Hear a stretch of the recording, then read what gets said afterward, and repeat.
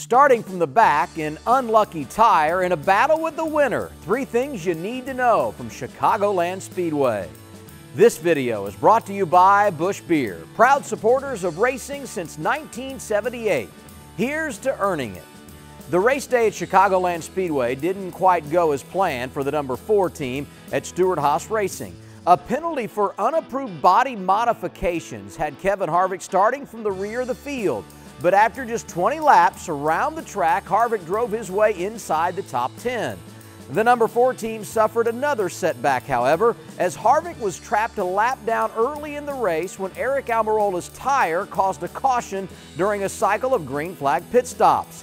Video replays show just a few feet between Harvick and Jimmie Johnson when Martin Truex Jr., the leader, crossed the start-finish line.